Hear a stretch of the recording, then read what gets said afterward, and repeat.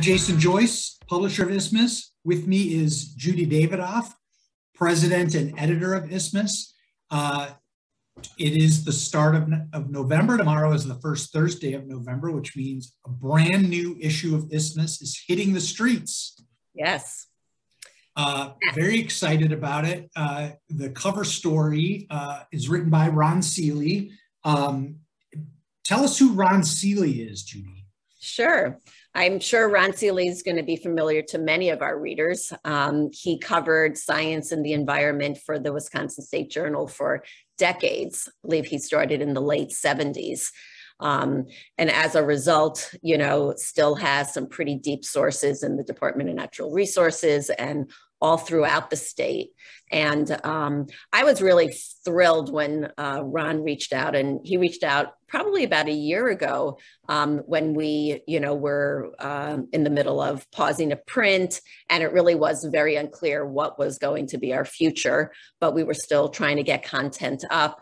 And Ron just emailed and said, you know, he had been working on this essay about COVID and, you know, just how his feelings around it and around, you know, kind of life. And, you know, would we be interested in publishing that? And so it was really just a gift that came to us, and we published it, and was so thoughtful, and people loved it. And, you know, we continued to talk. And then when we returned to print, met and talked about all of these ideas that he had, which were great. And a lot were in the area of, you know, wildlife management and issues around the DNR. And of course, there's really no issue out there that, you know, is more on people's mind than the wolves of Wisconsin.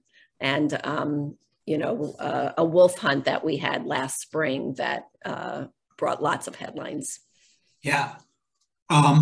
He talks in this essay, he spends time with a guy who, I mean, for lack of a better term, sort of speaks to the wolves up there, is so intimate and familiar with where they are and who they are that he actually is out talking to them or howling with them. It actually is a way to track wolves. I mean, it's, you know, it's one of the many, many things that I learned from this essay. So yeah, he goes out in the woods, and you try to raise the howls of the wolves. So you emit these howls and kind of moan-like sounds. And if you get a response, of course, you can, you know that they're in this area, and the packs are in different areas of the state. And, you know, depending on the sounds, you know, a pup has a higher pitched bark back. And it truly is a way of keeping track of these packs. So yeah, I found that fascinating. Yeah, it really is, I think, an exploration of our complicated relationship. I mean, it's cast as Wisconsin's complicated relationship with wolves, but really it's, you know, maybe throughout the history of humans and wolves living together, yep. It's always been a complicated relationship. Yeah, and what's wonderful about this essay and Ron's approach is that it really is storytelling. You know, you are in the woods with Ron. You hear about his own, you know, thoughts on the wolves over the years, but it's also deeply researched. You know, you learn that wolves were bounty. You know, we had a bounty system, $20 for an adult, $10 for a pup. And, you know, how they were really hunted almost to extinction in the state. And then the pack slowly came back when we had, you know, protections for them. So you learn all of the history, you kind of learn why we're here, how we got here. Brings a lot of perspective to the hunt that we had in the spring, how we got to that point, and who the forces are that are now, you know, in play, forcing these kinds of hunts. Yeah. Also in the news section of the paper this month is a story by Stephen Potter about the Brittany Zimmermann case, which many people will remember a young woman who was murdered in downtown Madison in 2008, I think is right. That's a long case. It's been on, people bring it up from time to time, but that's 13 years that have passed, almost 14 years that have passed since it happened. Can you tell us about that story and what Stephen Potter brings that's new? Sure. So yes, as Jason mentioned, there is finally a charge in the case, David Call.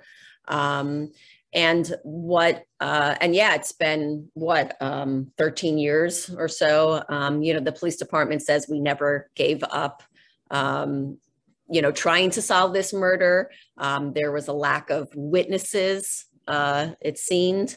And now in the complaint, they're hinging the case on this new DNA analysis. And Stephen does go into detail about how it's different. It's really more based on a mathematical probability than a match with blood. And it's a very interesting piece too, because, there are questions about this methodology, and the company is not very transparent with its code. And so there are questions about how reliable it is. And I'm assuming that will, be part of the case when it moves forward. Yeah. The trial. He also checks in with Brittany Zimmermann's family. Yes. And that's obviously been, again, It's she would be about 35 years old at this point, which is just, these victims of crimes, to me, they sort of, she's 22 or 21 in all of our minds, because that's how old she was when she was murdered. But she would have been 35 now. And Steve, thankfully covers all of that too. And just how heartbreaking, the mom talks about going to a wedding of another relative, and, it's, hitting home every time about what's missed, and the ongoing hurt. Yeah. Well, moving into the feature section of the paper, we have a number of stories. We have booze news this month. A number of stories about alcoholic, news in the business of producing alcoholic beverages in our community. But maybe the coolest, the lead story sort of that feature section is about a brewery making non-alcoholic beer. What's that all about? Well, first of all, kudos to Linda Falkenstein for the headline, which is the buzz on No Buzz. Right. I thought was really good. Yeah. It's, a story by Robin Shepard, who does a lot of our beer coverage, about Octopi and their just increasing production on non-alcoholic beers, which I do think is great. I think it gives the ability of people to go out and, drink if they want, or have something non-alcohol if they want, and still be able to, participate in the social gathering, if that's what they want to do, or have it, of course, at home. That's I know that there was one, just looking at the story, and they say it could be, Octopi says it could be 20 to 25% of their total beer production next year, which seems like a pretty quick ramp up. I went to Brewers games this summer with a friend who has basically given up drinking. Stopped drinking during the pandemic and has just continued in that vein.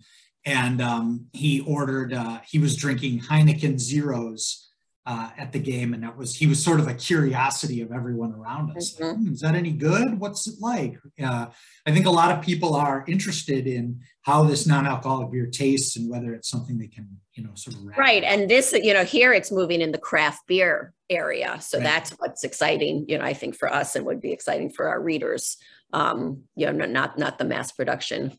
Yeah. Now, you turned your repertorial skills into this area for the issue. You want to talk about your contribution? Sure. So I did a little piece on canned cocktails that Steve Liquor are making. They're only making them at their university store.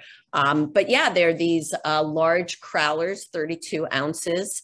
And my wife first discovered them because she's usually the liquor buyer, and brought a few home. And I thought they were delicious. You know, we've had an aviation, hurricane, Bloody Mary, and I had actually given one away. I don't remember on some visit to someone, and it was an aviation. And I thought, oh, I should, you know, restock on that. And so I went in the store and found that, but I didn't find my favorite. And I was soon approached, and in the next few minutes, they were whipping up a fresh batch of a hurricane and a crowler for me. And so I ended up talking to him and taking a little video and some photos. And, you know, it's fascinating. They weigh the ingredients out on a little scale. They sell all the ingredients in the store. So if you like what you drink, you can make it yourself at home. And, you know, I think most of them are about $20, and there are about 6 to 8 drinks in each one. And the other thing that I found that was really great is, you know, I mean, if you're 2 people, you're not going to necessarily get through that whole thing, and it stays really well in the refrigerator. It's mostly up to the fruit juice that's in it, but I mean, we've kept it for a week in another container, and it's been great. So yeah, that was my contribution to liquor news this week. Well, you know, it's funny because it's just a little peek in, you know, behind the scenes. People often ask, well, how do you discover the stories you're going to write about? And sometimes it really is as straightforward as seeing something happen in front of you and sort of being curious about it, right? And just asking questions. Absolutely. I mean, the curiosity thing is always, you know, when younger journalists, you know, ask about, you know, going into the area or what, and I always say that curiosity is one of the major pieces you need, because that is how you're going to get your stories. Very true. And if you are a reporter, you can often ask anybody anything, and they'll actually tell you, which is a great perk of the job. In issues of how we do our job, we are entering into this week. We started a year-end fundraising drive, and it is associated with sort of a nationwide effort to fund nonprofit journalism called Newsmatch. Can you tell us a little bit about that? Sure.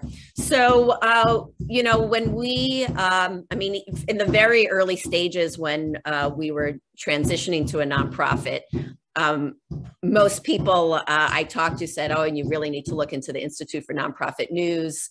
They're kind of the trade group for this group. And we did. And thankfully, we got in, and that, among other things, made us eligible for their annual fundraiser, which is called Newsmatch.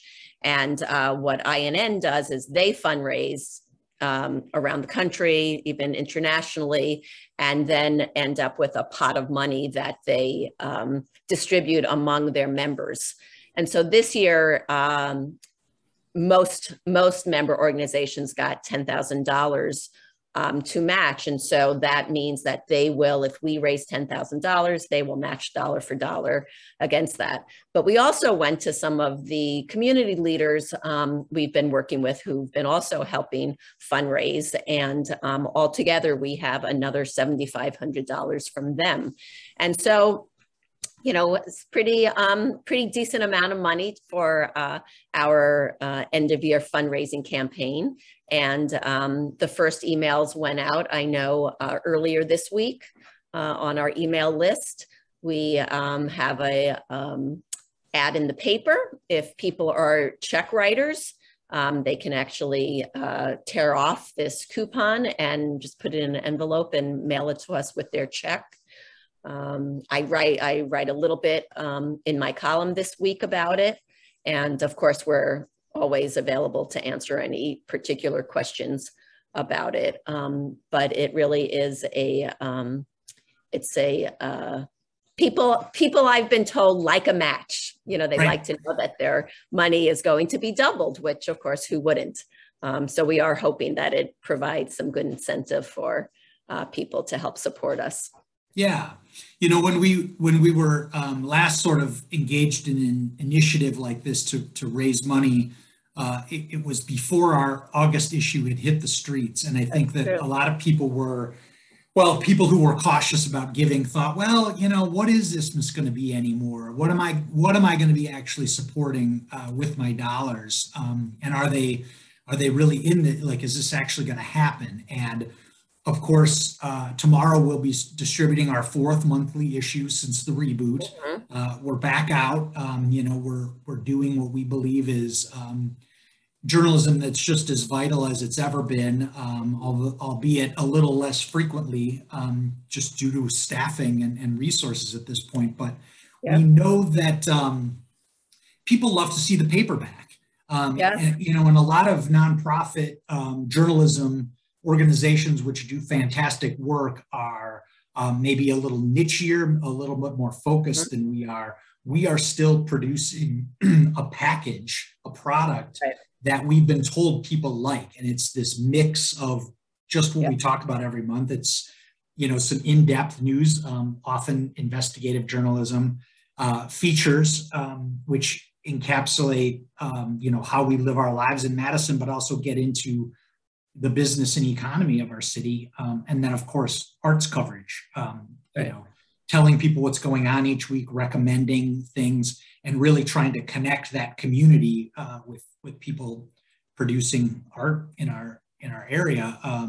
And so we're doing it. It's 4 issues in. We're doing it again in December. Absolutely. And I really am excited about this issue. I really believe it is the kind of issue where people will sit down, you know, with a cup of coffee, some tea, and they will discover things that they didn't know, you know, were out there, you know, in terms of the arts, the news, you know, the update on the Brittany Zimmermann. You know, I've been thinking about kind of this idea of storytelling, and, you know, I think I've always thought that things should be easy to read, you know, a pleasure in the best, you know, of worlds. But it shouldn't just be reading because you have to read, you're making yourself read. And I hope that we deliver the kind of product that invites you in and makes you want to read and learn in the process, but it's not a chore. Right. Well, we have not received any questions today. But we invite anyone who sees this at any point in the future, if you have questions for us, please leave them in the comments here and we'll get to them.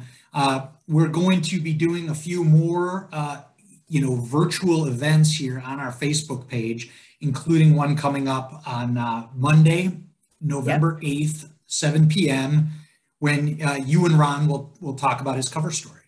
Yeah, and I'm really excited about that because, again, he knows these issues so deeply and is so connected also to the world of storytelling that I think he will have lots of things to share. Yeah, I agree. I'm always interested in talking to some of these journalists who've retired from the day-to-day grind, but now have this perspective, and they sort of look back and say, boy, these are the stories I really want to tell. I really have this burning desire to get this on the page. And I think that that's true of and the license to tell it in the way that really resonates both with you and you think will resonate with readers as well. Yeah, so, definitely. Yeah.